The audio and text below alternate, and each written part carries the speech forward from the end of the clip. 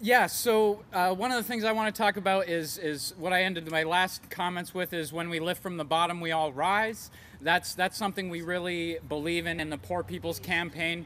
We recognize that the solutions to the problems of our society need to come from those most impacted. And as we organize here in Maine, we're listening to the folks that are impacted by these systems of injustice. Up in the city of Bangor, we are organizing with the Greater Bangor Housing Coalition, which is a number of groups coming together to improve conditions for those experiencing homelessness and advocating directly with the city by lifting voices. And another leaders, as Katie mentioned, we're a nationwide movement.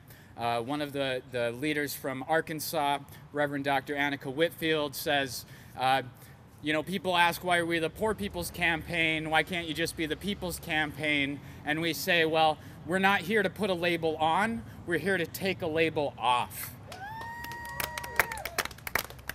Because we know that there are more folks that are poor than identify as poor, because the poverty measure in this country is broken. In Maine right now, there are 454,000 and growing poor and low-income folks. That ain't right. This COVID-19 pandemic has laid bare the fracture of society, and we see how these divisions break open along historical lines of division.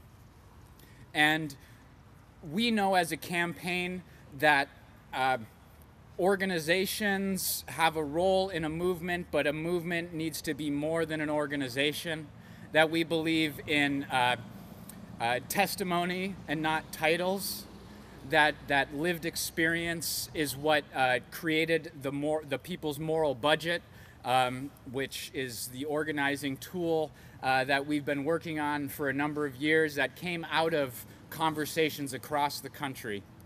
And for me, I've been involved in a number of different activist fields, from ecological devastation to labor rights, and I realized that, you know, I have cousins that went to work in the oil fields because they were the only good paying jobs.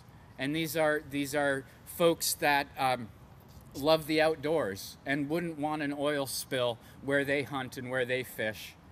But as long as there are poor folks, there will be exploitative industries that will use that poverty to put them in dangerous situations that destroy our communities and destroy our environment. So we really believe that we've got to organize wide and we've got to organize deep, and that, yeah, we continue to bring voices up that have been silenced.